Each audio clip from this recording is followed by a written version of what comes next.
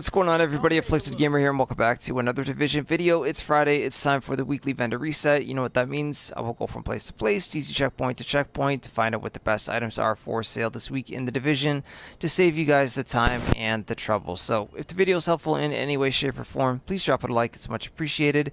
And if you are new to the channel, consider subscribing for more Division content. Now, double check this vendor here in the terminal and the one at Camp Clinton, because if you do own one blueprint, it will go across all of your characters. I pretty much own everything. Well, there is a snub nose rhino here, so that means there is still one other weapon blueprint. Check it out just in case it is anything good. There might also be electronics mod blueprints, stamina, firearms, performance mods, anything like that that you may need. So double check this vendor, and like I said, the one also at Camp Clinton. Now, in terms of our exotics for the week, let's take a look. And again, remember, anything that is at the vendors, 9 times out of 10, you will have to optimize the stuff. So if I see something and it has good rolls on it, I will point it out. DivTech is very easy to come by, so pick up the item if you need it, optimize it, and you're good to go.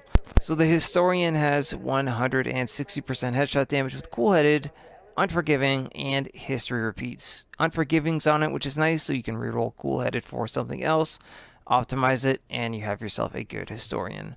The Pecan, 21% damage to targets out of cover with Prepared, Adept, and Pecan, which is pretty good as is, or you could even reroll Adept for something else if you wanted to. The Liberator, 22% enemy armor damage with Intense, Unforgiving, and Brutal. I would pass unless you are a fan of Brutal, then you could reroll Intense for something else. Centurion, Expert, and Ferocious, if you want to pick that up to pair it up with the Liberator, but I would actually just pass. Same thing with the Cassidy. Now, in terms of the regular gear, that's not a bad Aug Para XS. For those of you that are still using them, you could use this with a skill build if you wanted to. Just reroll Meticulous for something else. And other than that, let's see if do we have anything good here at all. Hopefully we will have some decent stuff scattered throughout these safe houses. Vigorous chest plates, no, not that great.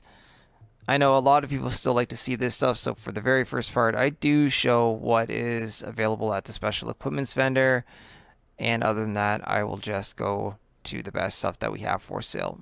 Alright, that's everything for downstairs. Let's move on and hope for a good week.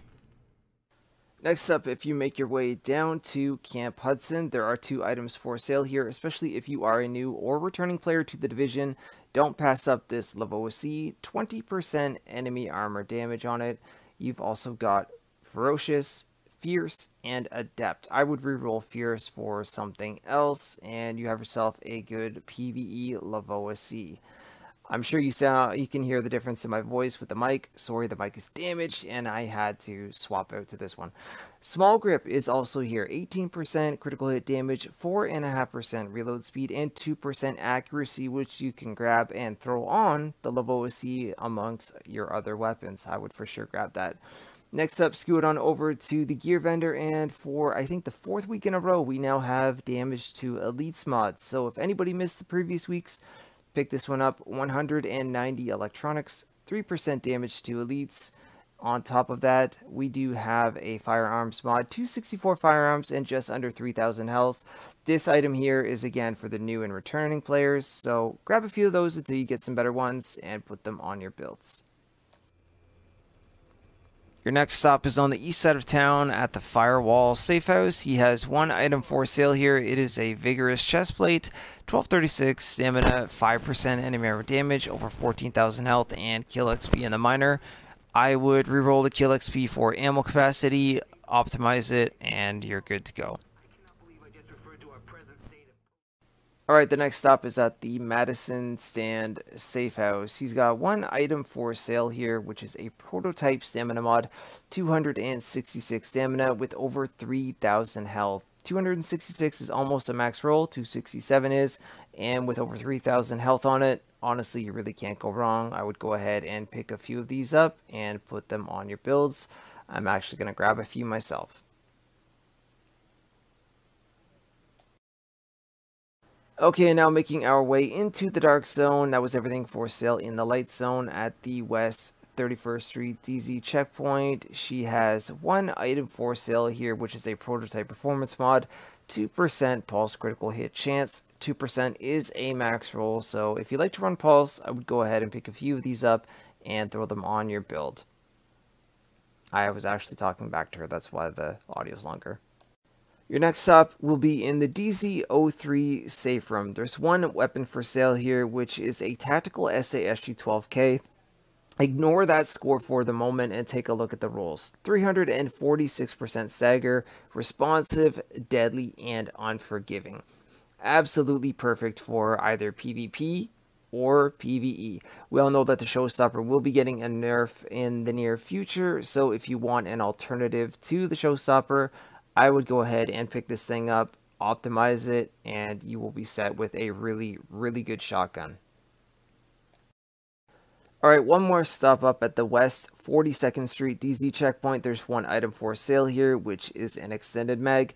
This will be geared more towards the new or returning players to the game. It's not bad by any means, but the veterans will probably have a 120% by now. This one, however, 115.5% mag size, 4% crit hit damage, and 3% crit hit chance. If you don't have a better one than this, honestly, just grab a few of these for now and put them on your weapon until you get something upwards of 120%. Alright, next is up at East 58th Street DZ checkpoint. He has one item for sale here. For those of you that are a fan of the rapid chestplate, you want something other than Barrett's or Vigorous, pick this one up. 1252 electronics, 9% skill haste, 4% all resistance, which you can reroll for health, and 55% ammo capacity in the minor. Honestly, for a rapid chestplate, you couldn't ask for a better setup than this one here. So, pick it up if you need it.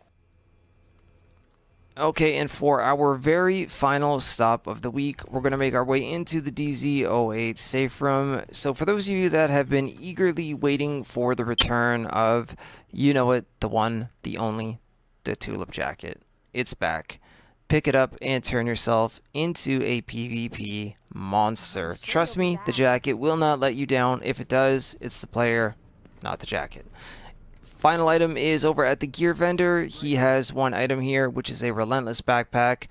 Fantastic for skill builds. This allows you to not need any form of a healing skill when running a skill build. You can use Seeker Mines and Sticky Bombs at the same time.